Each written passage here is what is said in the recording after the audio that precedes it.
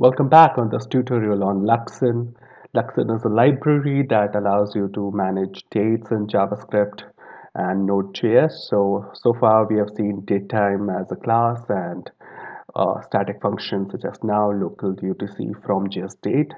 Now we are going to look at from millis and from millis, as the name suggests, takes milliseconds and converts it and uses that milliseconds to create a date in the datetime format, right? So let's go to the editor and try it out. So let's take a JavaScript. Let's get JavaScript date, right? Date.now allows us to get current date at this particular moment in milliseconds. So that's why I'm setting it as m is equal to date.now specifically gets you in milliseconds, right? So let's print this out first and see what do we get.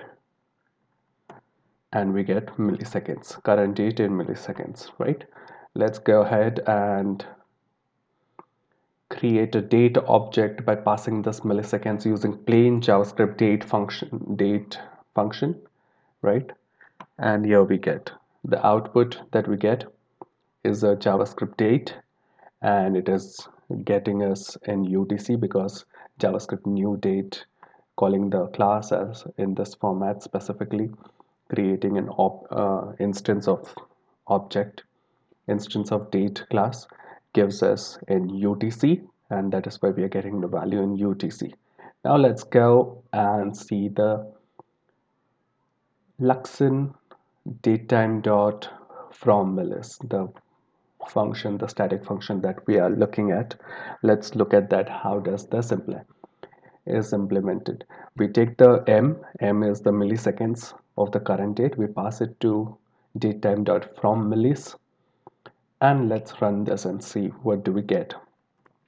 Here is what we get: a datetime object, right? And it has the value m.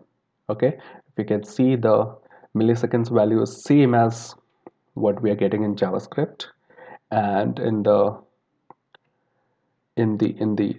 data here, C is representing the giving us data about current year, current month, right? The value for month, value for day, hour, minute.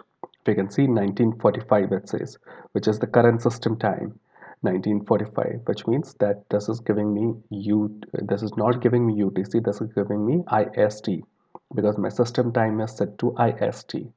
And you can see 330 minute offset, right, which is for IST. You can say system zone written here in zone, right? So we are basically getting date time by default gives us system time, while new date gives us UTC, right?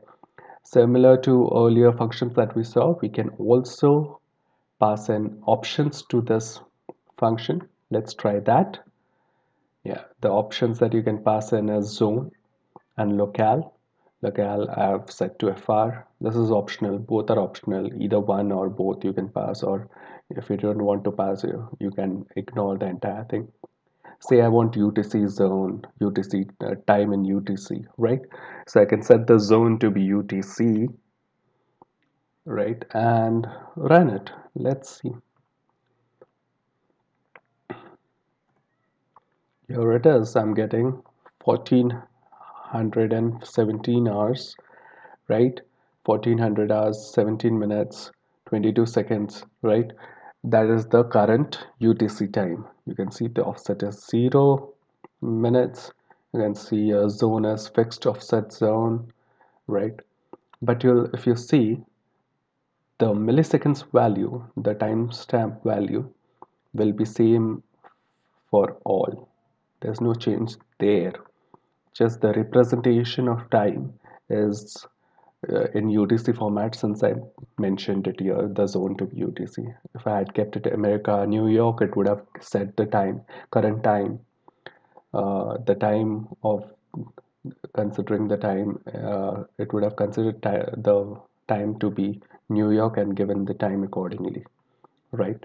That much of offset, -4 negative 240 minutes is what America, New York is, so that much it would have offset the time. Right? So this is how from millis is to be used, and if you have got milliseconds and you want to convert it into Luxon date time format, you can use it from millis. See you in the next video with many other functions that we're going to look at, and do hit subscribe. See you there.